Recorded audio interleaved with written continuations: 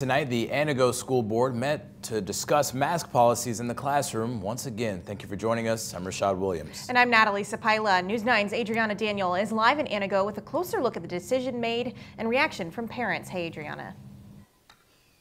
Hey, Natalie. The Antigo Board of Education held a special meeting tonight to discuss proposed changes to the school's mask policy. One parent said the school board does not have the right to impose a mask on their child. The proposed change to the school's mask policy included making masks required for all staff, students, and visitors when in the school. Board member Jim Maddock Nelson proposed a counter resolution that would allow those who have been exposed to COVID and are asymptomatic but have not tested positive themselves to stay in school with a mask on. I chose to provide a different resolution that just simply looks at our local district data to identify barriers to academic achievement.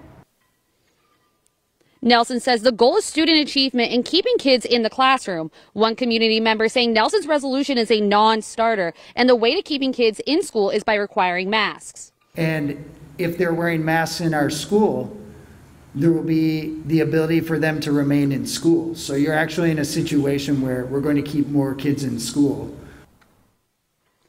No decision has been made at this time, but the board voted to postpone the decision and possibly meet with members of the health department to make their decision. As of now, Antigo students are still allowed to choose whether or not they will wear a mask in the classroom, but the board may bring up the mask policy again later. In Antigo, Adriana Daniel, News 9, WAOW.